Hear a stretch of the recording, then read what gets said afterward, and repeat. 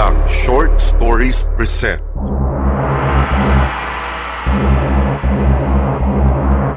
Biglang Liko. Ito ay isa sa mga kwentong bahagi ng Gimbal at Sindak Horror Story Collection na isinulat ni Vel Ann. Sindak.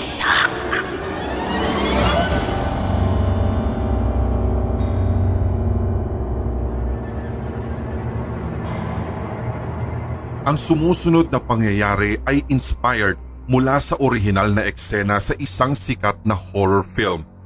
Ngunit may mga binago na pangalan, pangyayari at lugar. Sa isang tahimik na kagubatang malayo sa sibilisasyong ating pinamumuhayan na walang huni ng ibon na maririnig sa paligid, mabilis na pinaharurot ni Marina ang kanyang kotse patungo sa lugar kung saan sila magtatagpo ng direktor para sa kanilang photoshoot.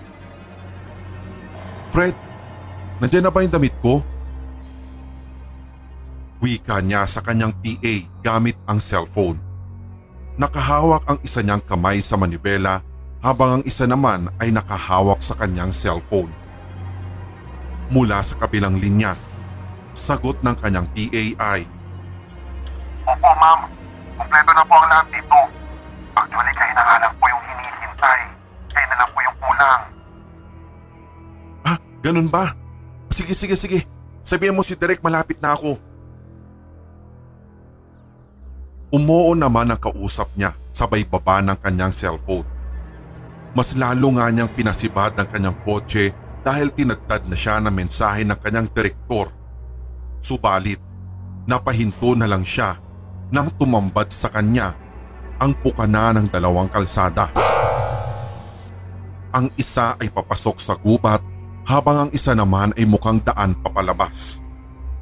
Napaisip siya na ang tema pala ng kanilang shoot ay pang forest, kung kaya't pinili niya, tinahak niya ang daang papasok sa gubat.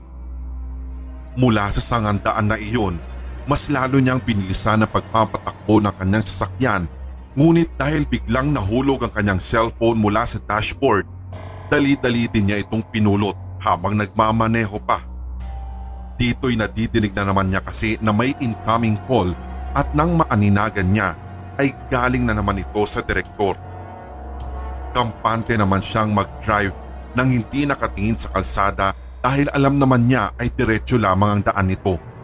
Ngunit sa kalagitnaan ng pagpulot ng kanyang nahulog na cellphone ay kumalabog ang kotse na animoy meron siyang nabundol na isang malaking hayop. Itinigil niya agad ang kanyang sasakyan sa hindi kalayuan at saka bumaba. Laking sindak niya nang makita niya ang isang lalaking nakahandusay sa kalsada. Hawak ang tiyan at sumusuka ng dugo. Natarantang nilapitan niya ito at saka sinipat. Patuloy pa rin sa pagpulwak ang pulang likido mula sa bunganga ng nasabing lalaki. Sumigaw na lang siya, "Tulong! Tulungan niyo kami!" At lumuhod pa si Marina na hindi malaman ang gagawin habang patuloy na sumisigaw upang makahingi ng tulong. Ngunit kinakain lang ng gubat ang kanyang pagsigaw. Sir! Oh my God! Sandali!" Pilit niyang kinausap ang lalaki, ngunit sinukahan lamang siya ng dugo. Nabasa ng malapot at malansang pulang likido ang damit ni Marina. Pinilit niyang buhatin ng lalaki upang isakay sana sa kanyang kotse para madala sa pinakamalapit na ospital kung meron mang silang madadaanan. Ngunit laking sindak niya nang bigla nitong kagatin ang kanyang tenga at sa sobrang diin noon ay halos matanggal na ito. Napatayo siya na hawak-hawak ang dumudugong tenga. Paikis-ikis siyang naglakad papalapit sa kanyang kotse. Samantala, sa kanyang likuran ay tumayo ang kanina'y nakahandusay na lalaki. Kitang-kita niya kung paanong nguyain ng naturang lalaki ang kanyang natanggal na tenga. Nang akmang bubuksan na ni Marina ang pinto ng kanyang kotse ay naramdaman niyang humapdi ang kanyang ulo at doon na dumilim ang kanyang paningin. Sumikip na rin ang kanyang dibdib at tuluyang hindi na makahinga. Patay na si Marina. Ang kaninang naramdaman niyang hapdi, pandidilim ng paningin at ang kanyang hirap sa paghinga ay ang huling bagay na naramdaman niya bilang isang tao. Hinati ng lalaki ang katawan ng nakatayong si Marina. Gamit ang malaking palakol na makaisang daan niyang hinasa ay hinati sa dalawa ang katawan ng kawawang babae. Bumuluhak ang masaganang pulang likido mula sa kanyang nalaglag na mga lamang loob at binasa nito ang daan. Dinilaan pa ng naturang lalaki ang dulo ng palakol na may bahid ng dugo ni Marina. Sinapunutan niya ang buhok nito at hinila ang isang parte ng nahating katawan. Ganun din ang ginawa ng lalaking nabangga kanina ni Marina. Sindak. Sindak Short Stories present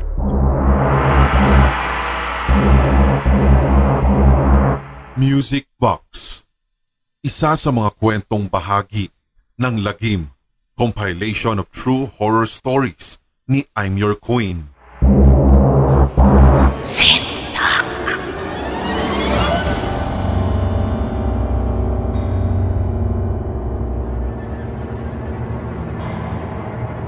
Naniniwala ba kayo sa mga multo?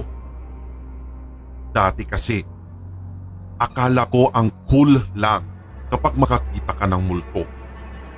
Pero nagbago ang lahat simula nang maranasan ko ang gabing iyon. Ang gabing hinding-hindi ko makakalimutan sa tanang buhay ko. Lalo nang makakita ako ng isa. Noong bata ako, naririnig ko sa usapan ni na mama na merong multo sa bahay namin. Pero hindi ako naniniwala dahil hindi ko naman siya nakikita. Minsan nga daw ay merong gamit na bigla-bigla na lang nawawala kapag nalingat ka. Magpapasukan na nun, ginagamit namin ni mama ang gunting dahil nagko-cover kami ng aking mga notebook. Dalawa lamang kami ni mama ang mga nandun nang sandaling mangyari ito. Pero nung gagamitin na niya ang gunting na kanyang inilapag sa harapan, hinahanap niya ito sa akin. Wala ang gunting nakakalapag ko lang. Nailigpit namin lahat ng notebook na nasa ibabaw ng mesa pero wala kaming nakitang gunting. Napaka-imposible dahil wala pang ilang minuto nang malingat si mama. Wika tuloy ni mama. Naku, ilabas mo na yung gunting. Marami pa kami babalutin. Naku, hindi po ito yung tamang oras para sa pakikipagbiruan. Wika niya. Pero hindi naman ako ang kanyang kausap. Niyaya muna ako ni mama na lumabas ng bahay upang magpahangin. Ilang saglit pa pagbalik namin, nagulantang ako dahil nandoon ang gunting sa ibabaw ng mesa. Hindi lang iisang beses nangyari yon at sa tuwing nadidinig ko si mama na naghahanap ng gamit katulad ng sandok, baso, kutsilyo, kahit nga ang walis, suklay o kahit ano paman na gagamitin niya. Alam kong hindi kaming magkakapatid ang kinakausap niya. Nung college na ako, lumipat kami ng bahay. Lumipat kami sa isang apartment na merong iisang kwarto kaya kailangan naming mag-share. Sa kama natutulog si mama at papa, maging ang bunso naming kapatid kaya kami ng dalawa ko pang kapatid ay natutulog sa lapag. May inilalatag naman kaming extra bed kung kaya't wala namang problema sa aking kapatid. Kasama sa mga nadala namin nung lumipat kami ng bahay, ang isang music box na bigay sa akin. Inilagay ito ni Mama sa estante niya ng mga figurine. Nakalak pa nga ang estanteng yun. Pero may isang madaling araw nang madinig ko na parang tumutugtog ang music box. Babangon sana ako para tignan pero nagsalita si Mama. Sabi niya, matulog na daw ulit ako at madaling araw na.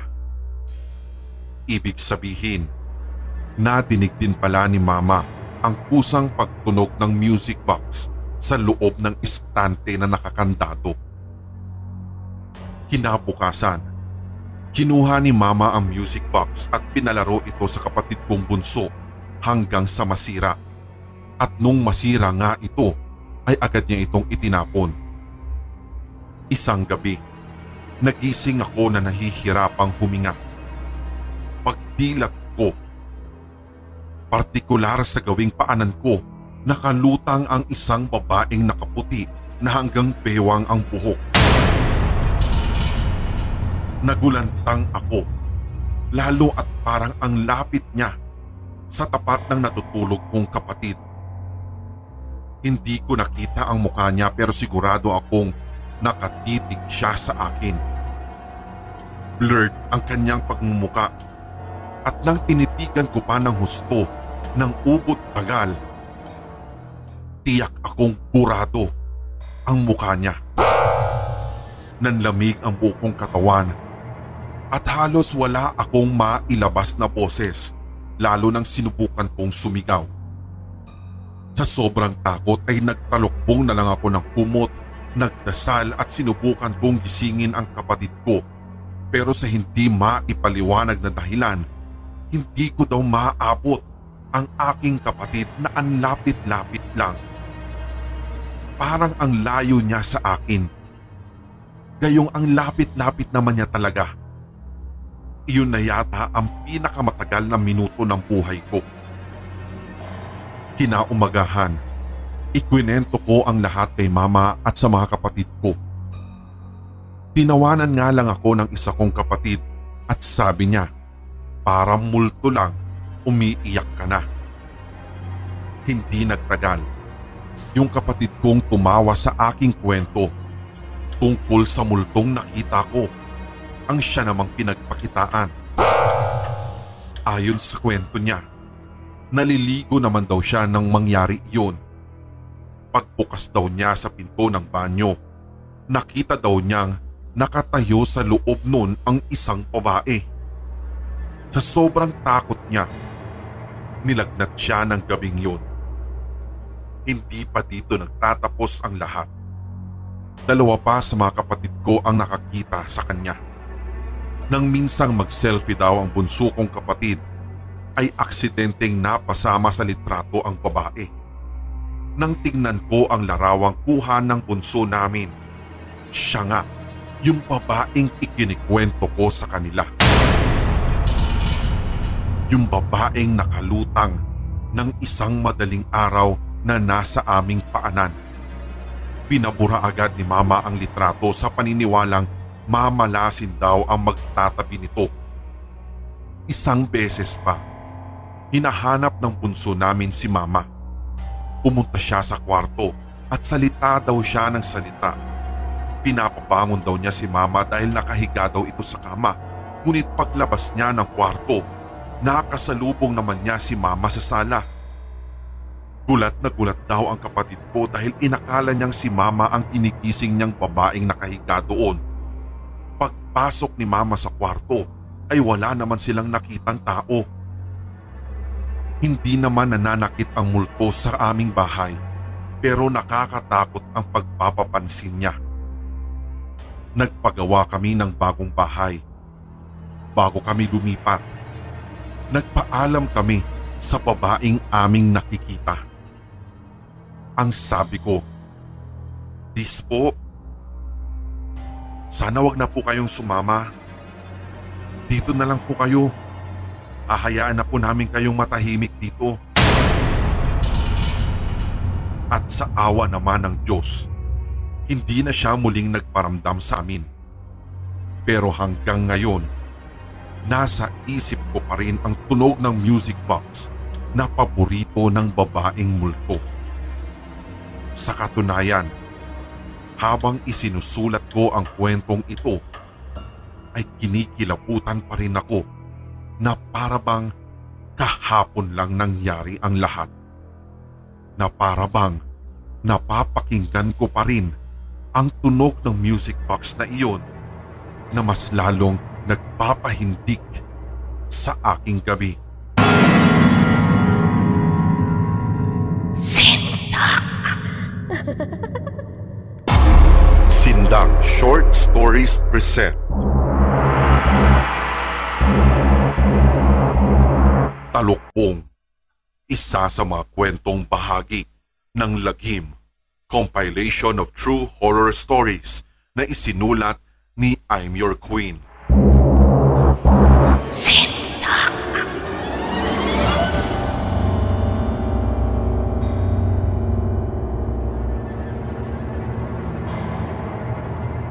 Ibabahagi ko lang ang karanasan ko noong 18 years old pa lang ako. Hindi ko akalain na sa edad kong ito mararanasan ang nooy kwento lamang na nadidinig ko mula sa aking kapatid at mga magulang. Ganun na rin sa mga kasama naming naninirahan sa bahay. Tungkol ito sa isang multo. Pero hindi lang pala siya nag-iisa, kundi mag-asawa sila. Kahit na rin ako, saksi sa kababalaghan na iyon sa nangyari sa amin. Paminsan, nararanasan namin na bigla na lang nawawala ang mga gamit katulad na lang ng suklay, sandok, remote ng TV at kung ano-ano pa. Kapag nagsimula na kaming maghanap ng mga nawawalang gamit, ay saka nalang bigla-biglang lilitaw iyon sa kung saan na parabang merong naglipat doon. Meron din sa aking karanasan na parang may naririnig kaming naglalakad sa hagdan ng pabalik-balik 10 oras na ng gabi. Rinig na rinig mo ang langit-ngit ng hagdan lalo sa bawat pag-apak doon ng kung kaninong mabigat na paa. Tatlo kaming magkakapatid at ako ang pangalawa at nag-iisang babae. Yung kuya ko naman ay may asawa na at isang anak kung kaya't bumukod na sila. Kami na lang ng bunso kong kapatid ang magkasama sa bahay. Ang mga magulang ko naman ay parehong nagtatrabaho sa ibang bansa. Ang papa ko ay nagtatrabaho sa Saudi habang ang aming mama naman ay kaaalis lang para magtrabaho sa Kuwait. Linggo ng hapon noon na magpaalam sa akin ang bunso kong kapatid na si Cliff na aalis daw sila ng mga kaibigan niya. Kahit na labag sa kalooban ko ay pinayagan ko na siya dahil ang sabi naman niya sa akin ay hindi naman siya magtatagal doon. Nang makaalis na ang kapatid ko, ako na lang ang mag-isang naiwan sa bahay. Hindi naman ako palagala kung kaya't nananahimik akong lagi sa bahay. Mas komportable kasi akong nasa bahay lamang, nanunood, nagpe-Facebook o kaya'y magsa-sound trip. Mga ilang segundong lumipas nung umalis ang kapatid ko ay dumating sa bahay namin ang pinsan kong lalaki na kasing edad lamang ng bunso kong kapatid. Tanong niya sa akin, "Ate Nicole, asan si Cliff?" Medyo close din kasi namin siya. Paminsan pa nga'y natutulog din si Jonah sa kwarto ng kapatid ko dahil hindi din sila nagkakasya sa maliit nilang bahay. 10 kasi silang magkakapatid at nagsisiksikan nga sila sa kanilang maliit na bahay kasama pa ang anak at asawa ng mga kapatid niya. Tugon ko naman sa kanya, "Umalis kasama yung mga kaibigan niya." Nakatutok lang ang aking paningin sa aking hawak na cellphone habang nagbabrowse sa Facebook. Sagot naman niya sa akin na parang hindi naniniwala, "Ate, tignan ko muna siya sa taas." Bahala ka nga.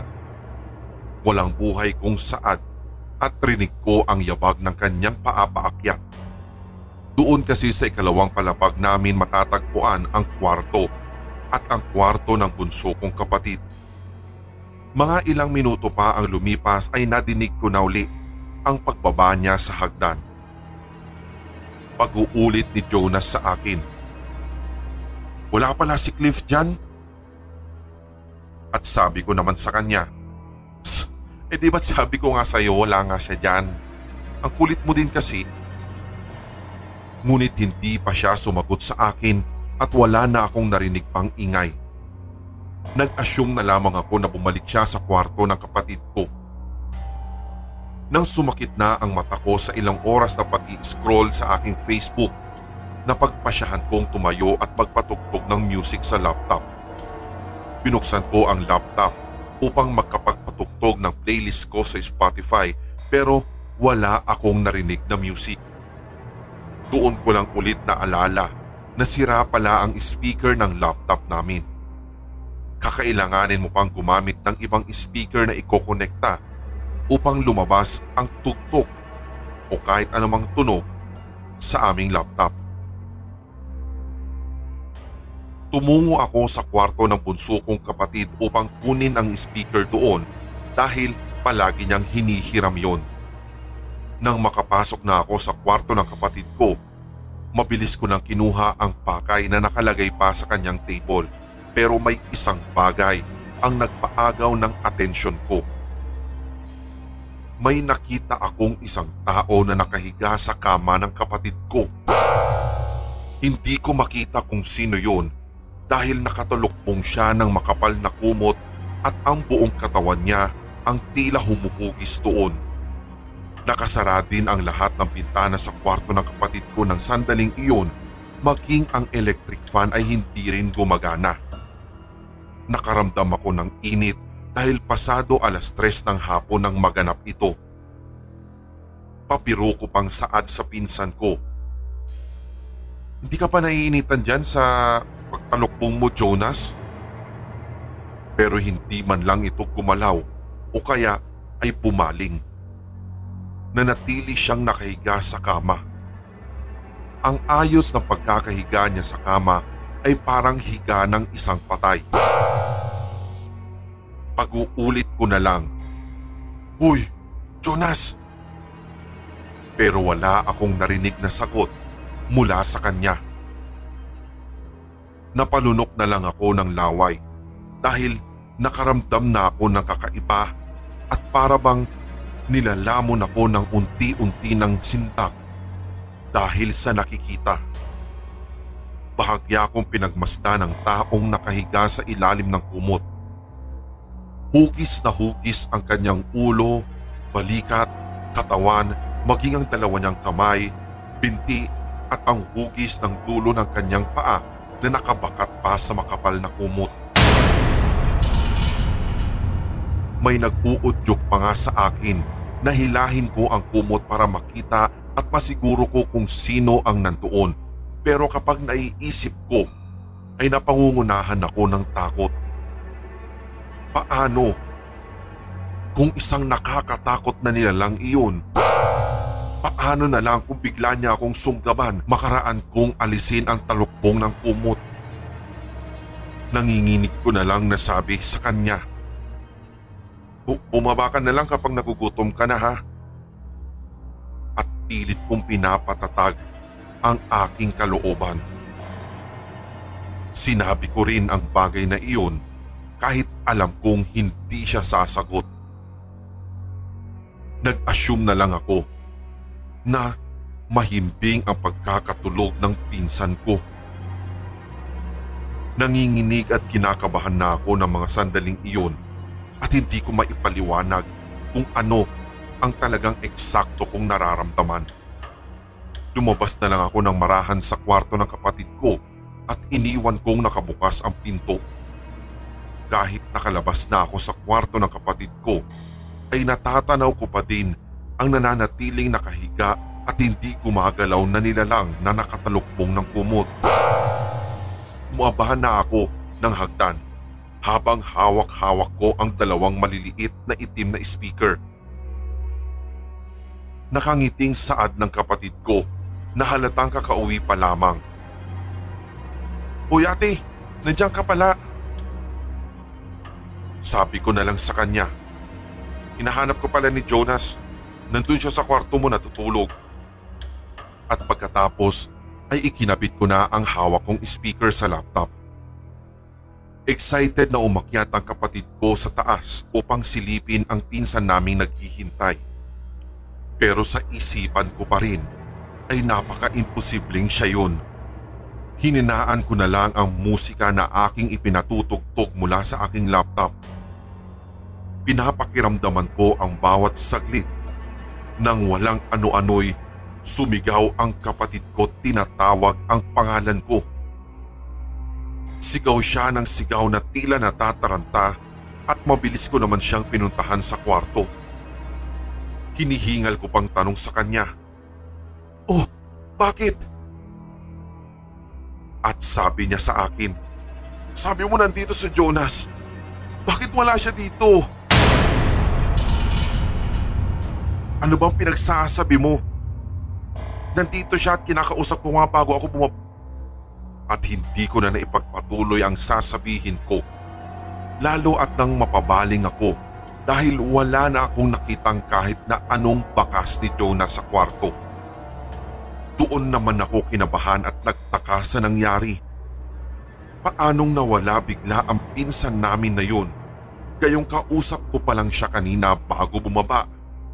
At kung bababa naman siya, saan siya daraan? Gayong ang tanging hagdan lamang na patungo sa sala ang dadaanan pababa. Napatingin ako sa kama ng kapatid ko kung saan ko nakita ang taong nakatalukbong kanina. Pero wala na rin akong nakitang kahit na ano pang bakas doon. Nagsimula na akong panindigan ng balahibo sa aking katawan.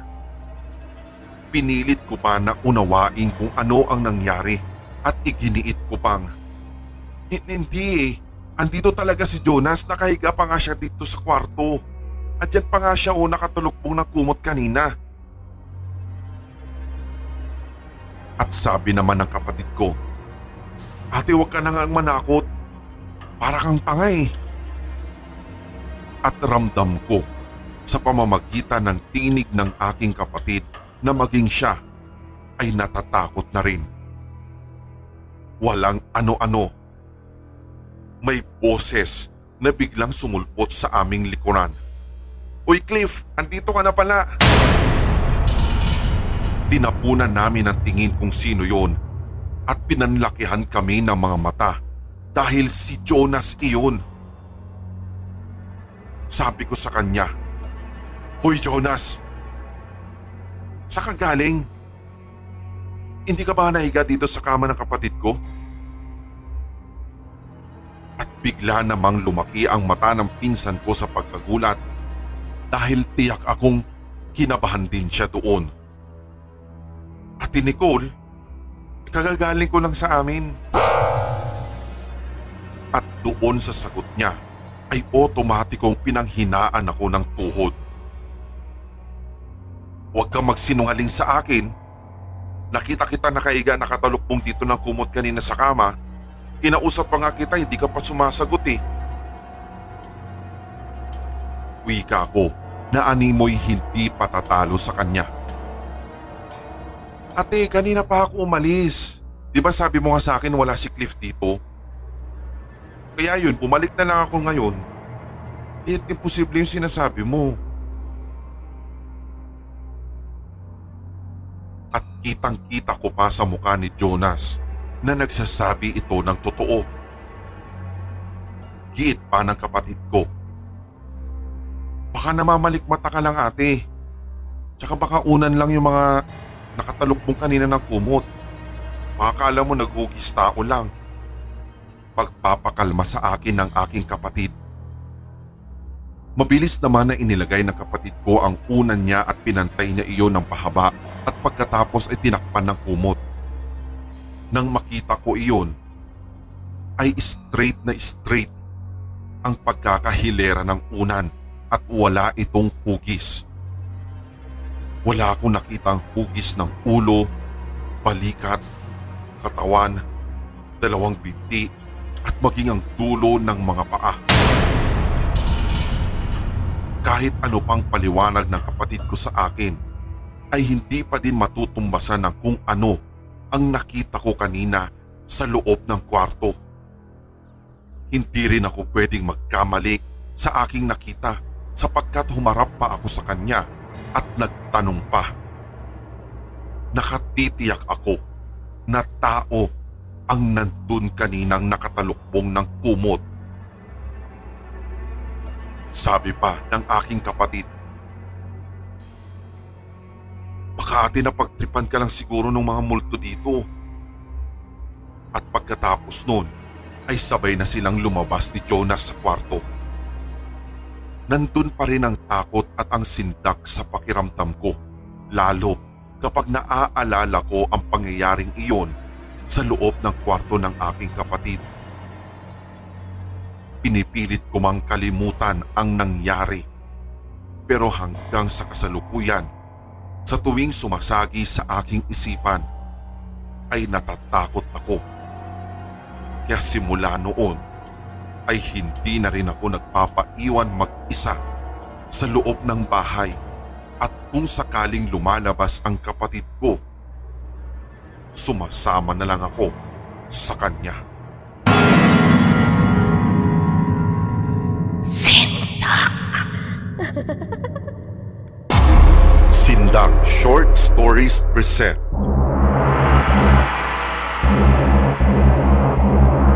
Class Picture, isa sa mga kwentong bahagi ng LAGIM, Compilation of True Horror Stories na ipinahagi ni Venice. Sindak.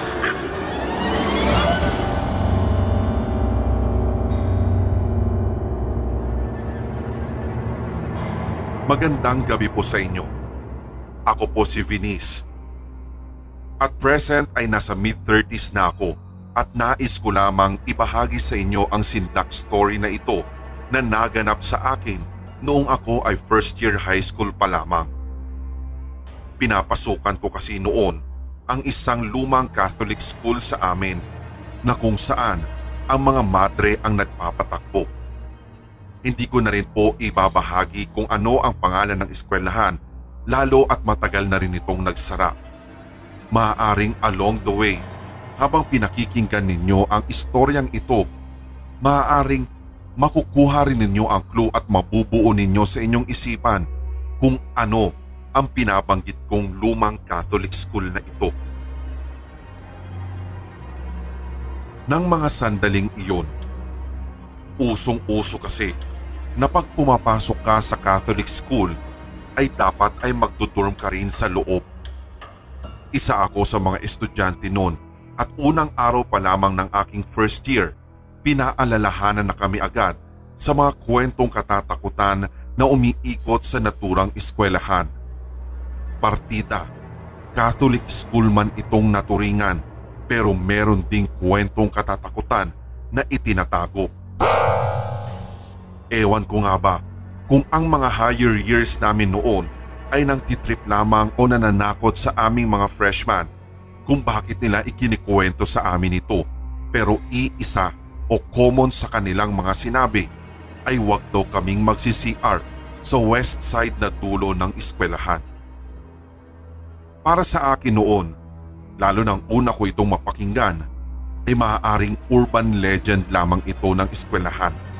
Some kind of myth, ika nga, na kung saan, kung sino daw ang pumasok doon ay kukunin ng nasa salamin. Hindi ko nga maiwasang matawa nang madinig ko ito sa kauna-unahang pagkakataon, pero siguro dahil na rin sa takot ng iba ko pang mga bagong kaklase ay sinunod nila ito. Ayon pa sa kanila, marami-rami na rin daw kasi ang magpapatunay na sadyang malas ang CR na iyon makaraang may patayin na estudyante sa loob. Sa rinig ko ay kinilitan daw ito ng leeg habang nakaharap pa sa salamin. Ang mas nakakaloka pa sa kwentong ito ay isang baliw na madre daw ang gumawa. Ito rin ang naging dahilan kung bakit kinatatakutan ang CR na iyon. Pero sabi naman ng mga madre at bilang kumpirmasyon din sa kanila, taliwas daw ang lahat ng mga nadidinig naming mga kwentong katatakutan sapagkat property ng eskwelahan iyon, kaya malaya ang kahit na sinong estudyante na gumamit doon. I-fast forward natin ang kwento. Tungo tayo sa patapos na school year namin. Kaugalian na rin kasi doon na magkaroon ng class pictures each year level, kung kaya't nagdi-deliver na rin ng mga class picture. Kadalasan nauuna ang mga nasa ika-4 na taon, susundan ng nasa 3rd year, 2nd year at kaming mga freshman ang pinakahuling tatanggap. Ako lang ata ang hindi na-excite sa pagtanggap ng class picture sapagkat wala ako doon. Bakit? Dahil nung sandaling nag-picture taking na sila, absent ako dahil nagkasakit ako. Nabalitaan ko na lang din na maging ang isa ko pa palang kaklase na babae na hindi ko na rin papangalanan ay wala din sa naturang class picture. Bakit? Dahil nag-cutting classes siya at nagtungo pa sa school canteen upang kumain saglit at hindi daw siya na-inform ng araw na iyon na mangyayari na ang picture taking. Halos maghahapon na iyon nang ma-receive namin ng kopya ng aming mga class picture. Sa pakiwari ko pa nga at base sa aking pagkakatanda, ilang oras bago ang aming uwian nung hapon na yon. Pero bago pa man maibigay sa amin ang mga kopya, napansin namin na may mga pulis at ambulansya sa loob ng campus. Umugong ang tanungan at pakikipag-usyosohan ng aming mga kaklase, maging ng iba pang estudyante mula sa higher levels. Nalaman na lang namin ang tunay na dahilan kung bakit merong mga pulis doon ay dahil daw natagpuan sa loob ng CR na iniiwasan ng lahat ang mismong nag-deliver ng class picture sa amin. Wala na daw siyang buhay. Ayon pa sa aming natanggap na balita, may laslas daw ang leeg nito at maraming strange markings sa katawan. Nagkalat pa nga daw ang gamit ng kawawang biktima, maging ang basag-basag na lente ng kanyang kamera. Natagpuan daw ang eksaktong lokasyon ng kanyang bangkay sa labas na ng CR noon, nasa gawing hagdan to be exact. Para daw kasing nanlaban pa ito kung kaya't nakalabas pa siya ng CR. Naging usap-usapan ang naturang pangyayari sa aming campus hanggang umabot ng 1 linggo. Kapag naiisip ko nga ito, lalo at ako lang ang mag-isa sa loob ng dorm, ay natatakot talaga ako. Hindi ko kasi akalain na ang kwento sa amin ng mga higher years namin ay hindi lang pala urban legend, kundi totoo. Dito'y nagsimula na akong maniwala na meron nga talagang kakaiba o merong kababalaghan na itinatago ang naturang CR. Kinabukasan nun, patuloy pa rin ang pag-receive ng mga kopya ng mga kaklase ko ng aming class picture, pero kulang daw ng 1. 3 naman pala kaming absent nung araw na kinunan iyon, kung kaya't walang problema na hindi ako tumanggap ng kopya. Ilang araw bago ang closing, namatay naman ang isa kong kaklase. Tandang-tanda ko pa kung paano ko siya nakitang mangitim, makaraang mahirapang huminga. Isa pa nga ako sa nagdala sa kanya sa aming school clinic, subalit nagimbal kami, makaraang ideklara ng aming physician doon na wala na siyang pulso. Hindi lang doon nagtapos ang kalbaryo ng section namin ilang araw bago ang aming closing. Napabalita ang isa sa mga kaklase namin ang nawawala ng mga oras na yon at hindi namin alam kung nasaan siya. Nagpailang beses kaming nagpabalik-balik at hinalughog talaga namin ang kada dorm na makita naming bukas upang tignan kung nandun siya, subalit wala kaming nakita. It happened na kinabukasan na lamang nun ay natagpuan na lang ang kanyang bangkay sa isang sulok ng hallway sa isa pang dorm. Dito'y tinawagan ko na ang aking mga magulang dahil hindi na tama ang nangyayari sa amin. Lumipas pa ang 2 araw at 6 na estudyante na ang kinukuha. Sobrang bothered na rin ako noon kung kaya't sinabi ko na kina mama na matapos lang ang closing ay lilipat na ako ng eskwelahan. Isang gabi, nagkausap kami ng aking dormmate. Nakaklase ko rin. Sobrang weirdo lang dahil 10 oras na ng gabi noon at ginising pa niya ako. Ang ilalim ng kanyang talukap ng mata ang makapagsasabi sa aking puyat siya dahil nangingitim yun. Pagkabaling ko sa kanya, nahintakutan akong bigla sa kanyang sinabi. Finis, si Amber ang susunod. Tapos si Maribeth at si Julia. At pagkasabi niyang yun, ay agad siyang umalis sa aking harapan at bumalik sa kanyang higaan na parang walang nangyari. Nagtaka ako sa kanyang sinabi dahil hindi ko maunawaan kung ano iyon at para saan at kung paano ko magagamit sa pang-araw-araw na buhay iyon.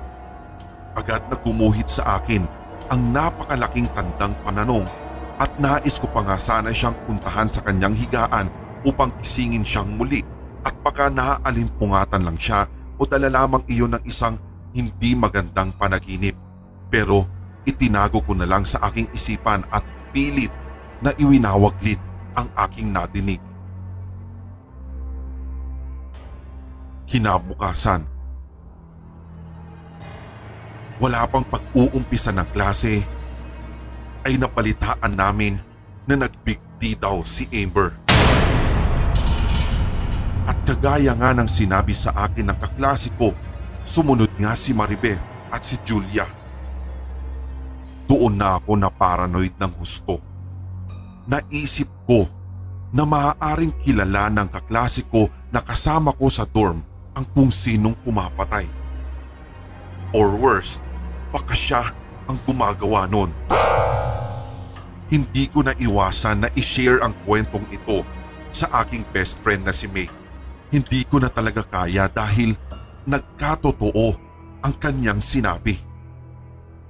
Pagkasabi ko kay May ng bagay na iyon, ay agad niyang kinumpronta ang kaklase ko na nagsabi sa akin ng isang gabi ukol sa mga mamamatay. Hindi na namili pa ng lokasyon si May kung kaya't dinig na dinig ng aming mga batchmates ang kanilang komprontasyon. Makaraan nun, inisip tuloy ng buong campus na siya ang gumagawa. Hanggang sa nagkaroon na ng pag-aaway at sa hindi inaasahan, maging ako ay hindi na rin pinansin ng kaklase at dormmate kong yun. Tinulak niya si May at sinabing, "Ikaw ang susunod bukas." Kitang-kita sa mukha ng kaklase naming yun ang panggigigil at parang tiimbagang panganyang sinabi. Doon natahimik ang lahat. Para ba siyang sinasapian ng sandaling iyon? Nagsimula din siyang magturo pa ng 2 kaklase namin at sinabing sila ang susunod kay May. Sa takot namin ay sinumbong namin siya sa aming advisor at doon ay sinimulan siyang i-counsel, subalit walang napigang sagot sa kanya. Wala ding nakuhang sagot ang aming counselor kahit na takutin ito na isususpend. Balitado pa nga na habang kinakausap daw siya ng aming counselor ay parang nakatulala at pangiti-ngiti lamang ang kaklase naming yun. Kinabukasan, nangyari nga ang aming kinatatakutan. Kinuha nga din si May. Nawala din ang best friend ko. Hindi na siya nagising pa mula sa kanyang pagkakatulog. Ilang araw din ang lumipas ay sumunod din ang dalawang kaklase ko na pinangalanan sa harap ng aming batchmates. Simula noon, hindi na naging normal ang buhay namin sa loob ng campus. Parang doon na rin nga tumitira ang mga pulis sa loob upang mahuli kung sino ang gumagawa ng lahat ng ito at upang maproteksyonan pa ang ibang estudyante. Ang head pa nga ng eskwelahan namin na iyon ay nagbaba ng kautusan na nagpapabawal sa amin na lahat ng estudyante, lahat ng guro at staff na hindi daw dapat namin ipagsabi sa iba ang nangyayari sa loob dahil mawawala ang kredibilidad ng eskwelahan. Pero syempre, hindi maiiwasang malaman din ito ng iba, lalo na mga kalabang eskwelahan. Mabilis lumipas ang mga araw na iyon, balot pa rin ng kababalaghan at niluloko pa rin ng takot ang bawat isang buhay na estudyante. Andun pa rin ang kapulisan at hindi umaalis sa aming campus hanggat hindi nila nakukuha o hindi nahuhuli ang kung sino mang gumagawa ng karahasan. Isang araw noon, namataan na lamang na may bumisita sa kaklase kong tila sinasaniban. Matangkad ito at isa siyang foreigner. Nakita ko pa nga na nag-uusap ang kaklase kong tila sinasapian at ang foreigner na iyon at tandang-tanda ko pa kung paano sila mag-iyakan. Naawa na nga din ako ng sandaling iyon sa kaklase ko dahil siya ang halos na pinagbibintangan ng lahat at siya rin ang laman ng investigasyon. Habang nag-uusap silang dalawa, ako na may kunwaring papunta sa kanilang direksyon upang tumambay din. Nagpapatay mali siya upang hindi ko sila ma-distract. Habang papalapit ako, unti-unti kong naririnig ang kanilang usapan. Nagtataka pa nga ako at pilit kong itinatago sa aking sarili kung paanong nag-uusap sila sa wikang Espanyol. Sa pagkakaalam ko nga ay hindi pa naman ganun ka-fluent magsalita ng Espanyol ang aking kaklase gayong meron kaming subject nito. Kaklase ko rin siya kaya kilalang kilala ko ang kanyang abilidad, pero nagtataka talaga ako na mga sandaling kausap na niya ang foreigner at ganun sila mag-usap. At tulad ng aking nabanggit, dahil meron kaming subject patungkol sa Spanish language, kung kaya't nakakaintindi ako ng konti sa kanilang pinag-uusapan. Base sa lahat ng aking nadinig at sa aking pagkakaalala sa mga salitang binabanggit nilang dalawa, malinaw ko na napagdugtong-dugtong na ang kanilang pinupunto ay ang class picture. Habang patuloy ang aking pagpapatay mali siya at pagkukunwari na nagbabasa ako ng aking paboritong libro, may 1 metro ang layo sa kanila. Nadinig ko pa ang salitang pattern. Kinabahan ako. Ano ang koneksyon ng mga salitang naintindihan ko? Pattern at class picture. Kung kaya't walang ano-ano ay pinuntahan ko ang isa sa mga kaklase ko at tinignan ang class picture na na-deliver sa kanila.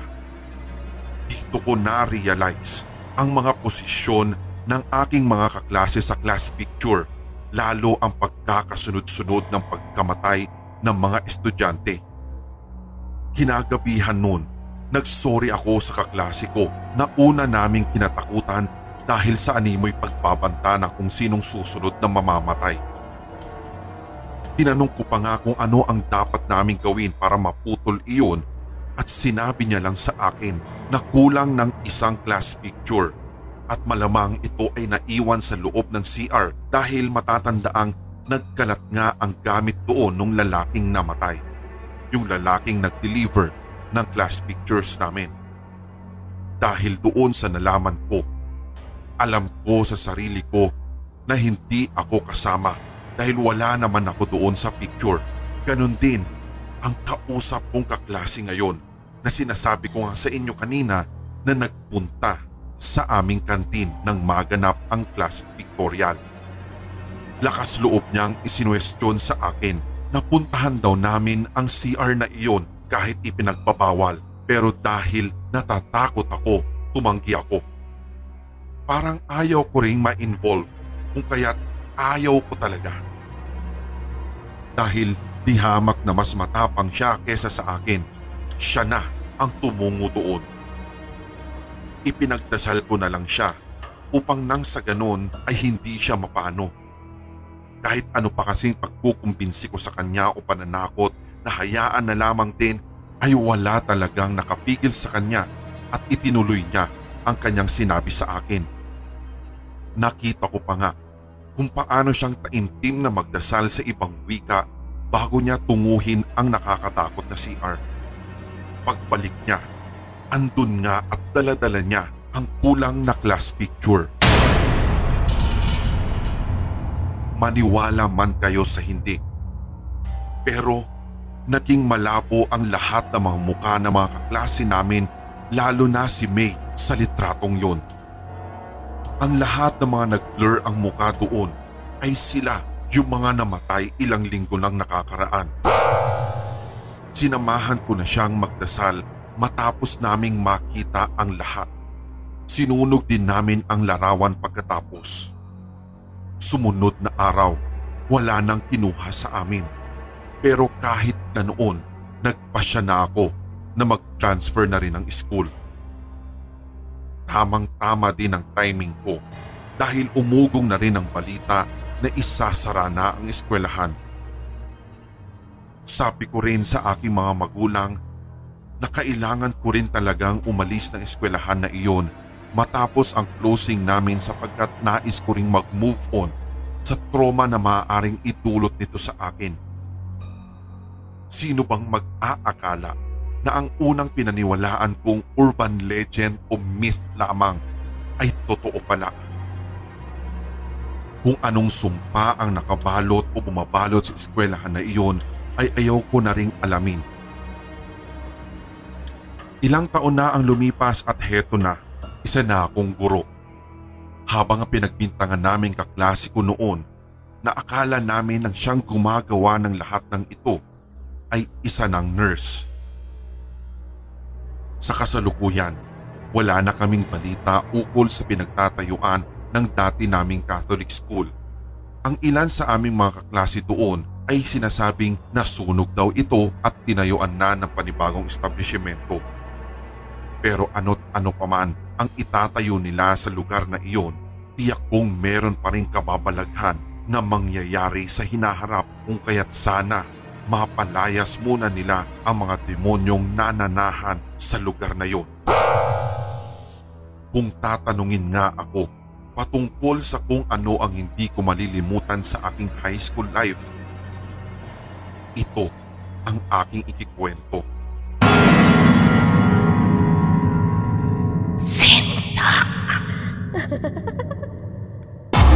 Sindak Short Stories present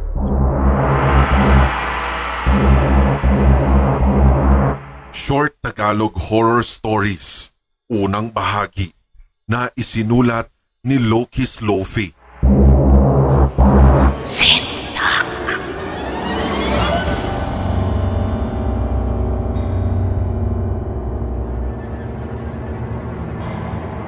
Biglang pumutok ang isa sa mga gulong kaya nagpagewang-gewang ang takbo ng kotse at tumama ito sa puno.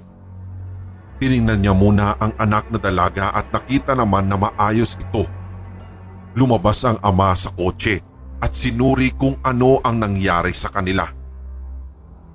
Paliwanag ni Althea sa kanyang ama.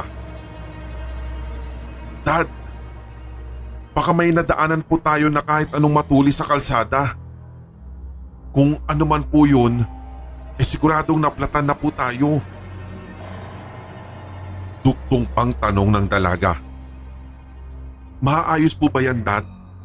Ngunit umiling lamang ang kanyang ama. Palagay ko'y hindi eh. Iisa lang ang gamit natin, nak eh. Ganito, lalakarin ko na lang muna yung pinagmulan natin dahil sigurado ako meron akong mahahanap doon na mag-aayos nito. At saka Hindi naman yun gaanong kalayo kaya maghintay ka na muna dito sa kotse habang wala ako ha. Ayos lang ba sa'yo, nak? Tumango naman si Althea kahit na mabigat ang loob. Sige po. Pero wag na lang po kayo sana magtatagal, Dad, ha? Kitang-kita ng ama ni Althea ang takot sa mga mata ng kanyang anak. Tugon ng kanyang ama.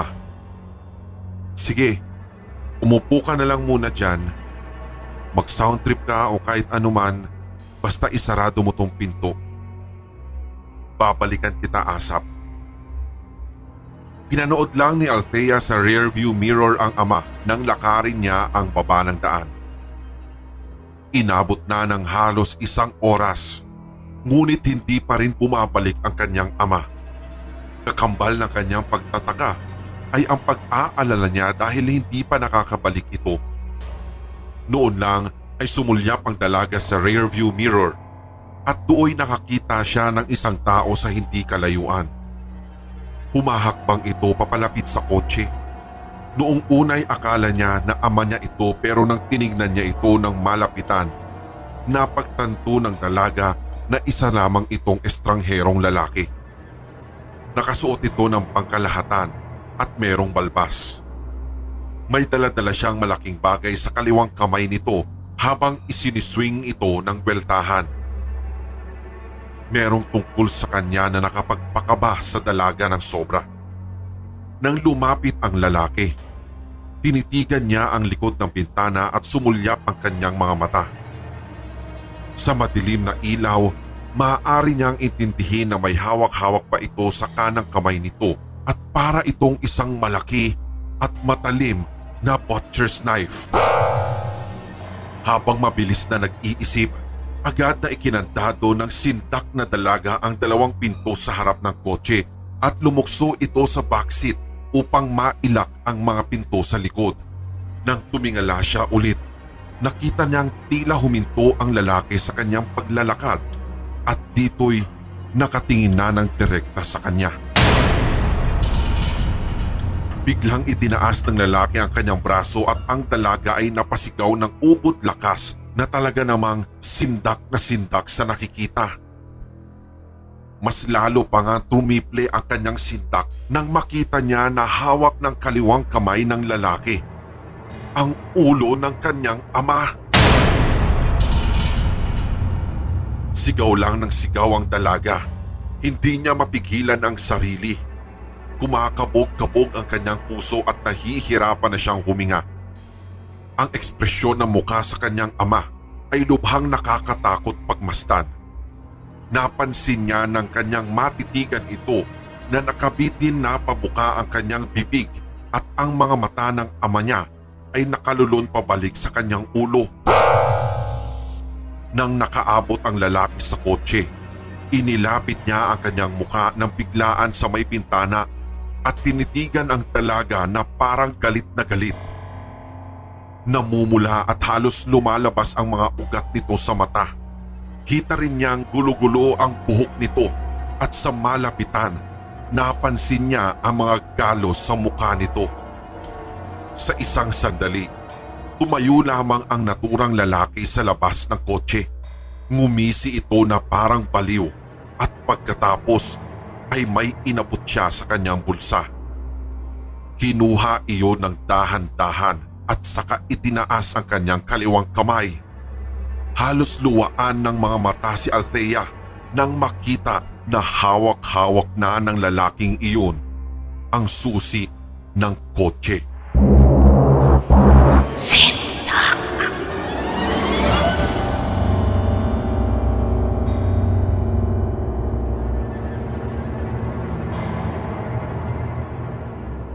Iniwan ako ng soulmate ko ngayon.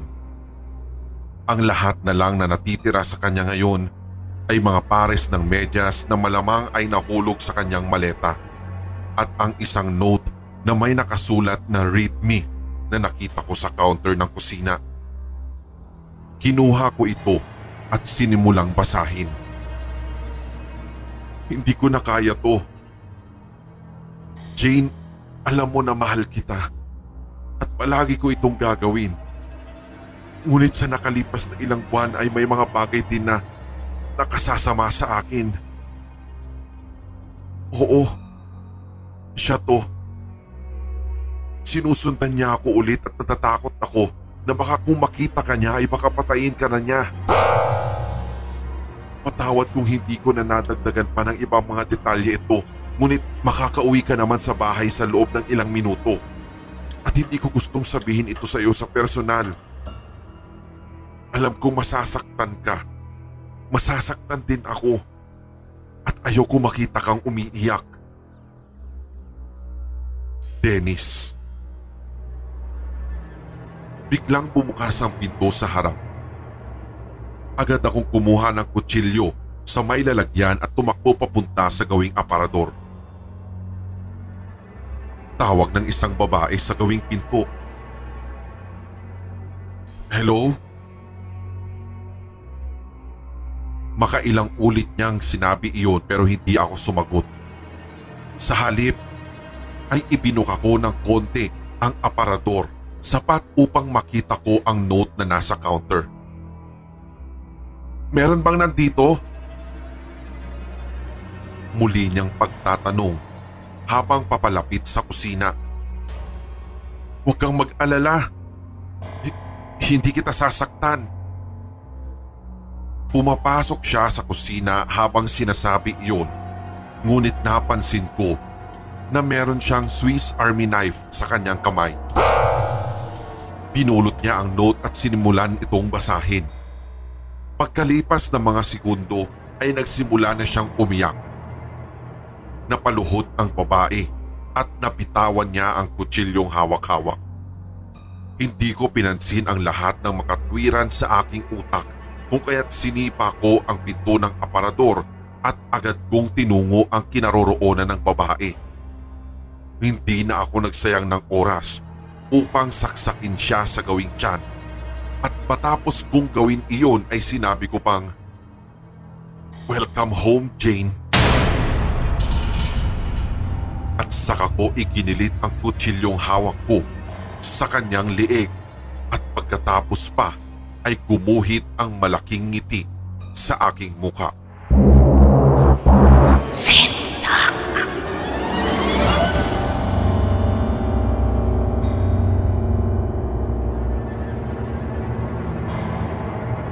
May isang dalaga na nangangailangan ng pera ngayon upang gamitin sa mga requirements niya sa kolehiyo. Siya ay si Julia. Isang araw ay may kumuha sa kanyang lalaki na magbantay o mag-alaga muna sa kanyang anak habang ang ama ay nasa trabaho. Hindi naman nagdalawang isip si Julia kung kaya't tinanggap niya agad ang offer ng kanyang amo na si Jervy. Ngayong gabi ay sinimulan na ni Julia na kumutan ang anak ni Jervy na si Cyrus. Pinatulog na niya ito sa sarili nitong kama. Pagkatapos ay bumaba na siya sa hagdan at nanood na muna ng balita sa TV. Pagkalipas ng isang oras ay nakarinig si Julia ng sigaw galing sa kwarto ni Cyrus. Tumakbo papunta si Julia sa kwarto nito upang matignan kung ano ang nangyayari at pagkarating na doon, natatnan niyang sumisigaw at umiiyak si Cyrus. Pag-aalalang tanong ni Julia, "Uy, Cyrus, ano nangyari? Bakit ka umiiyak? At bakit sumisigaw ka?" Tugon naman sa kanya ng bata na halata mong takot na takot dahil sa panginginig ng kanyang boses. "Natatakot ako."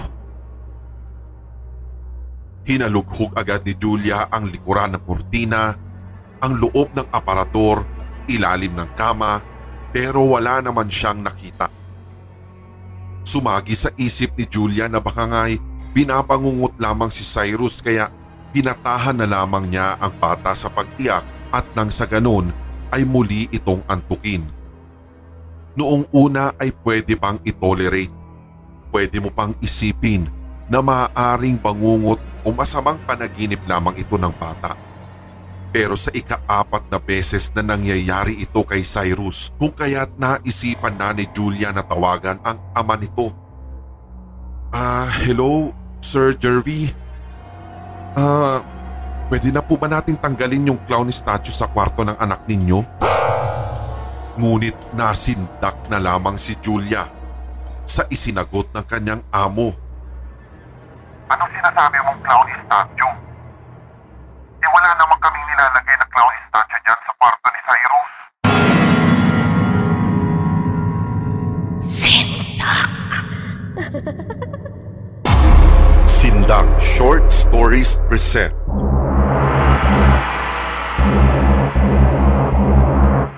"12 AM", compiled short scary stories na isinulat ni Yixi Z. Sindak.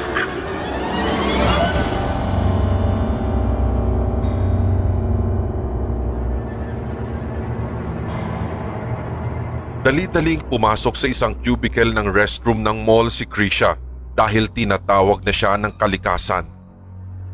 Pakiramdam niya kasi baka anumang oras ay lalabas na ang kanyang sama ng loob. Agad niyang hinubat ang suot na shorts maging ang kanyang panty bago umupo sa bowl. Nakahinga na lamang siya ng maluwag na nagsimula na siyang maglabas ng sama ng loob doon. Wala na rin siyang pakialam kung may marinig man ng iba na kahit anumang ingay mula sa kanyang business sa loob ng CR. Basta ang importante ay mailabas niya ang lahat ng iyon. Isang mahabang ang kanyang nasambit matapos niyang mailabas ang lahat ng kanyang dapat ilabas sa toilet bowl. Agad din niyang flush ang bowl at kumuha na rin siya ng toilet tissue na nasa tabi lamang. Nasa nakasaradong lalagyan ng tissue na iyon at kailangan mo talagang hilahin, lalo ang nakausling parte. Nang hilahin niya iyon ay agad itong naputol. Parang may humihila noon at hindi madaling makuha. Hinila niya ulit ito pero ganun pa rin. Sa isip-isip niya, ano ba itong tissue na to? Nakakainis na. Yamot pa niyang wika at binuksan niya ang lalagyan. Ganun na lamang ang pagkagulat niya nang makita ang isang nakakatakot na putol na ulo. Naglalaway itong nakangiti sa kanya habang ang dila nito ay katulad ng tissue na akala ni Krisha ay ang hinihila niya kanina. Napatili na lamang si Krisha habang nakatingin sa nakakasindak na ulong iyon at nakatingin din sa kanya ng nakakaloko. Ipinahaba pa nito ang dila sabay tawa na parang baliw. Tili lamang ng tili si Krisha na napasandal pa sa gilid ng cubicle pero mas lalo siyang napatili nang maramdaman niyang parang may kumagat sa puwetan niya mula sa bowl. Tatayo na sana siya nang hilahin siya ng kanina'y kumakagat pa lamang sa kanya. Pakiramdam niya ngayon ay hindi lang kagat ang ginagawa nito kundi kinakain na ang laman ng kanyang puwet. Sigaw siya ng sigaw sa sakit at humihingi na siya ng tulong pero tila walang nakakarinig. Tawa naman ng tawa ang pugot na ulo habang nakatingin pa sa kanya. Nagtalsikan ang pulang likido ni Krisha sa cubicle na iyon habang unti-unti nang nilalamon at talagang kinakain ang katawan niya sa loob ng bowl. Hanggang sa dugo na lamang ni Krisha ang naiwan sa cubicle na iyon at patuloy pa rin sa pagtawa ng nakakaloko ang pugot na ulo sa gilid nun. Dumighay naman ang isang malaking bunganga na nasa loob ng bowl na may mga matutulis na ngipin na parabang pirana. Pumasok na ulit ito sa butas ng bowl at maghihintay muli sa susunod nitong biktima at kung sino ang susunod na uupo doon. Sindak.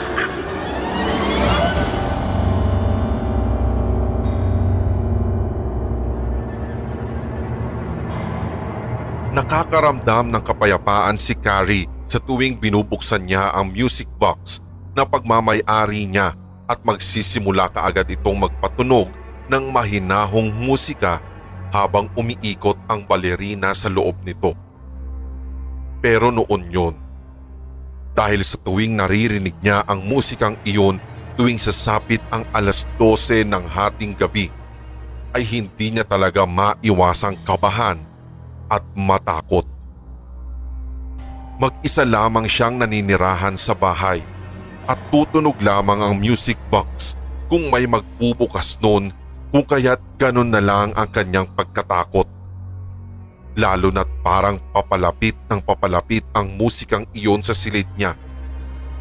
Napapansin niya iyon sa bawat paglipas ng gabi. Sinubukan na nga niyang sirain ang music box at saka itinapon, pero magugulat na lamang siya kinabukasan dahil nasa bahay niya na ulit ito. Maayos itong muli na parang hindi nasira. At ngayon ngang gabi, nanginginig siya sa takot habang nakatingin sa orasan dahil sa malapit nang pumatak ang 12:00. Alam niyang ngayong hating gabi na naman ay mapapakinggan niya ang paglapit ng music box sa kanya. Hindi niya alam kung anumang katatakutan ang bubungad sa kanya sa oras na magbukas ang pinto ng kwarto, pero sigurado siyang hindi niya ito magugustuhan. Nanlaki na lamang ang mga mata niya nang gumalaw na ang hintuturo ng orasan at tumuro na ito sa 12:00. Agad siyang nagtalukbong ng kumot at nagtago sa ilalim noon nang marinig niyang bumukas ang pintuan ng kwarto. Narinig na naman niya ang musika ng music box kaya napapikit na lamang siya sa takot. Pinipilit na lamang niyang itimo sa kanyang sarili na bangungot lamang ito at dapat ay magising na siya para mahinto agad. Mga ilang minuto din ang itinagal niya sa ganong posisyon nang maisipan na niyang silipin ang music box na patuloy pa rin sa pagtugtog. Dahan-dahan niyang inalis ang kumot at dahan-dahan niyang sinilip ang music box. At dito'y nakita niyang nasa gitna ito ng sahig ng kanyang kwarto. Pero nasa likod nito ang nakabukas na pinto. Nakabukas din ang music box habang umiikot ang balerina sa loob nito. Napabuntong hininga na lamang si Carrie at ipinikit niya ang mga mata ng madiin bago tinignan muli ang music box. Pagdilat niya ay ganun na lamang ang pagkagulat niya nang biglang nagsarado ang music box at ikinabilis iyon ng tibok ng kanyang puso. May 3 segundo din ang lumipas at bumukas itong muli. Lumabas sa loob noon ang 2 mahahabang paa at maging ang 2 mga kamay. Lumapag ang mga ito sa sahig at nagmistulang parang gagamba ang forma ng music box dahil sa mga mahahabang paa at kamay na iyon. Sindak na si Carrie ng mga sandaling yun dahil sa naging anyo nito at nagulat siya nang bigla itong lumapit sa kanya ng mabilis at ang huli na lamang niyang narinig ay ang sarili niyang sigaw at ang musikang tuloy-tuloy sa pagtugtog na nagmumula pa sa music box. Sindak. Sindak Short Stories present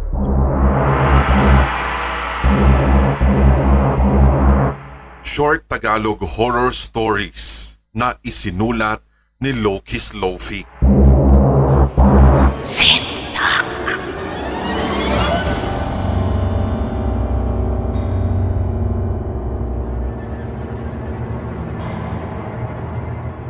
Sinimulan ko na ang kumutan ng anak kong si Jay pero ang sabi niya, "Dad, tignan mo nga po kung may multo sa baba ng kama ko." Yumuko ako upang tignan ang kanyang sinasabi. Itinaas ko ang sapin ng kanyang kama upang makita ang nasa ilalim ng kanyang kama. Subalit nanlaki ang mga mata ko nang makita ko si Jay doon na natatakot at halos mangiyak-ngiyak pa. Ang sabi pa niya sa akin, "Dad, merong nakahiga sa kama ko." Sindak.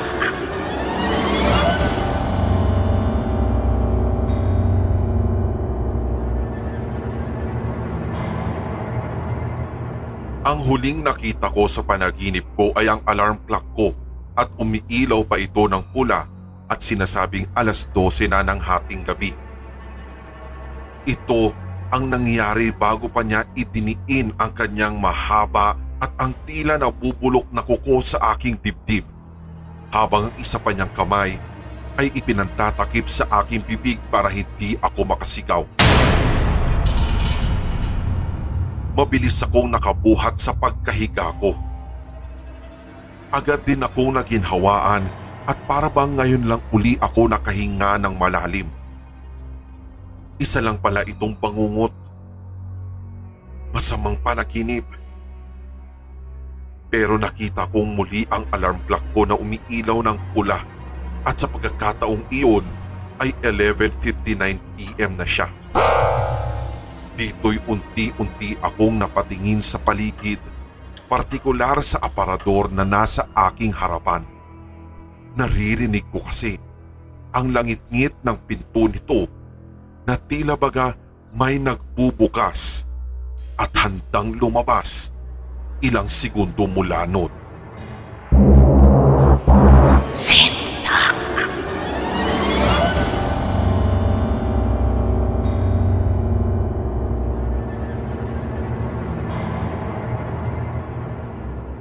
Nasa kalagitnaan na ng gabi at nasa kwarto ako ngayon na sinisikap na mag-relax. Nilipat ko ang channel ng TV at nakita ang balita. Sa ibaba ng screen, nakalagay ang serial killer na nakawala, nagtatago sa paligid.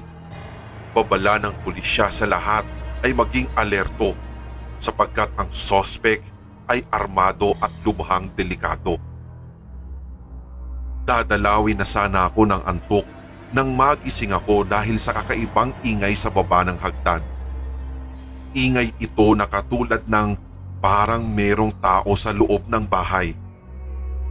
Sa sandaling iyon ay bumilis ang tibok ng puso ko at pinagpawisan ng malamig. Itinuon ko ang tenga ko sa pakikinig at narinig kong muli ang ingay. Sa pagkakataong ito ay ingay na ng dahan-dahang binubuksang pinto. Hindi ko lang ito imahinasyon. Totoong merong nanluloob sa bahay.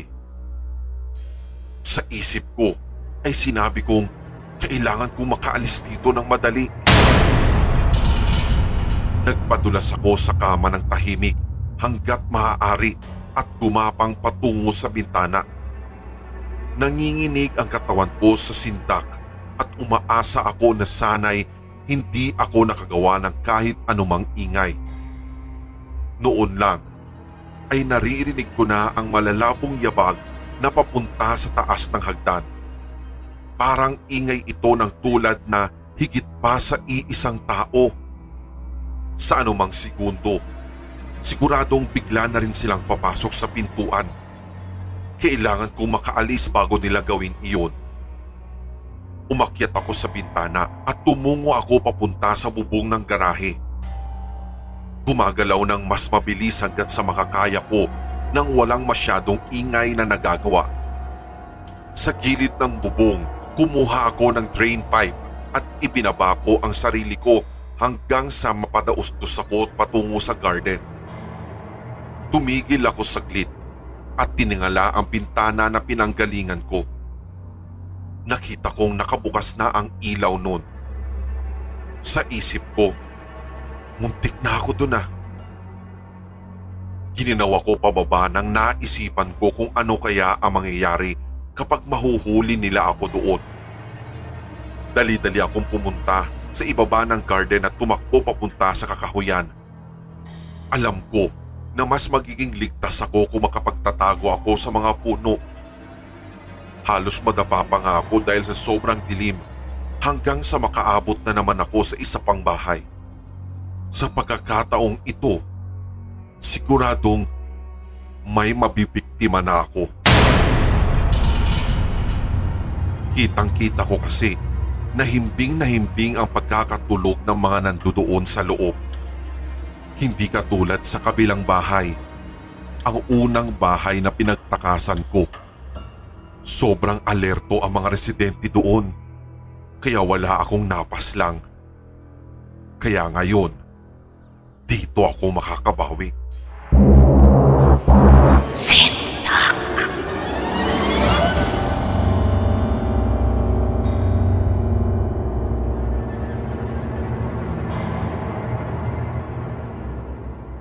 Ako nga pala si Ara. 5 taong gulang pa lang ako. Binigyan ako ni Mami ng bagong sanggol na manika na mga 2 linggo na ang nakararaan pero hindi ko pa rin ito napaglalaruan. Kinagabihan ay bumaba si Mami sa may hagdan para sabayan si Daddy na manood ng TV.